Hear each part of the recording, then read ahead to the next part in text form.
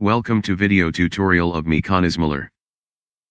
In the previous video the working principle of a Geneva drive with 2-pin has been explained. In this video a continuous rotating blue disc, with 2 driver pins on it is connected to 2 Geneva wheels with 4 slots on them.